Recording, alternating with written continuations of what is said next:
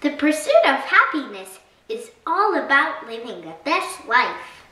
That might mean studying hard and doing lots of cool things, or maybe working hard and buying many items. Maybe even a mix and then starting a family. Are you getting the idea? The game takes a while to set up. Maybe 10 minutes if you don't keep things separated beforehand in baggies. There are so many cards, tokens, and pieces. With setup, takedown, the game itself, scoring, and telling your stories, this is definitely a weekend game. Give yourself 90 minutes and maybe more when you're first learning how to play.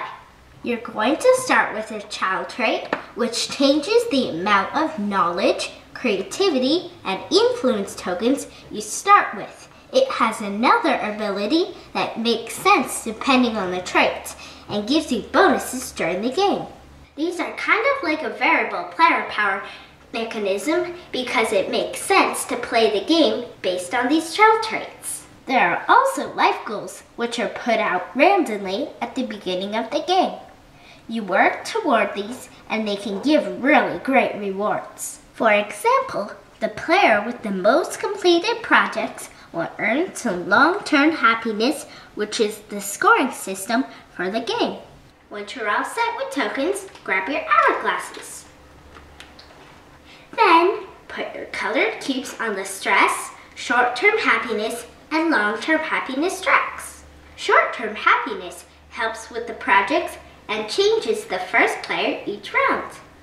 The game is actually super simple to play. On your turn, you'll put an hourglass on an action and collect the resources.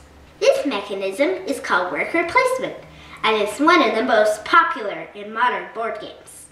Each round is a period of your life. You start as a teen, put an hourglass on study, play, or interact, which gets you more of the resource tokens. You can also put an hourglass on take project or spend, which can cost time and or money, but can give you cool bonuses. You can also put an hourglass on temp job, which can give you some quick money. Items and activities are a quick way to get a bonus. For example, buy a boat or go out for dinner and get resources. Projects are a little different. When you take one, it'll stay in front of you till it's done. You can advance them by putting an hourglass on take project, then paying the resources instead of grabbing a new card. Each upgrade gives better bonuses. Once completed, projects are moved off to the side. This is important because you can only have 3 active projects and 1 partner. If you take more, you add stress for each additional one. By the way, these player boards don't come with the game. We got these fan-made ones from Board Game Geek. You can put another hourglass on a spot, but this will add to your stress. Sometimes it's worth doing this, but if you go up a stress level, you lose an hourglass the next round. Fewer hourglasses means fewer actions. This can get bad very quickly. Once everyone has used all their hourglasses, the round is over. Move the round marker to the first adult stage. Now you have a few new actions available. Get job, develop relationship, and overtime.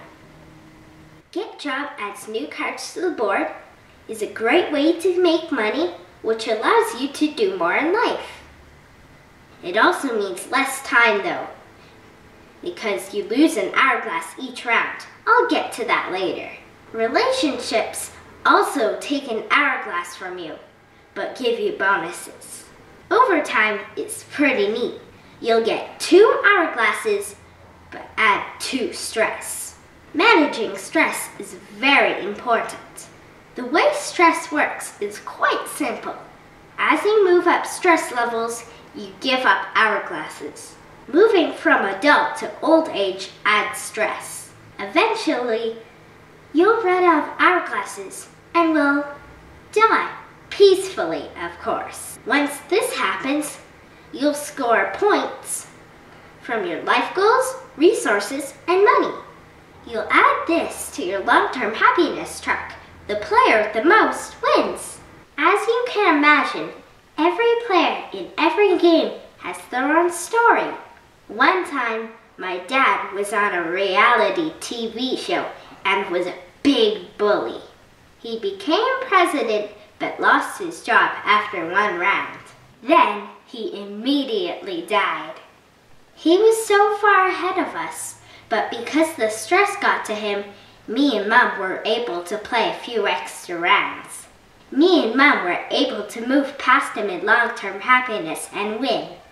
I like the components. They're colorful, they tell you easily what everything does, the art is funny, and the board is great. It's so beautiful once it's set up. The game takes up a lot of space on the table though. It's really big.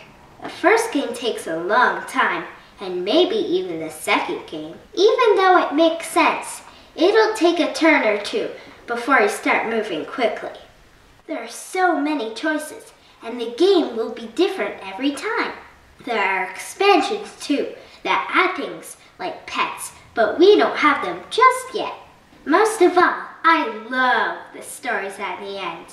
Part of me wants to give it 2 thumbs because it's really great. Part of me wants to give it 1 because of the setup. Since the game is more important, 2 thumbs.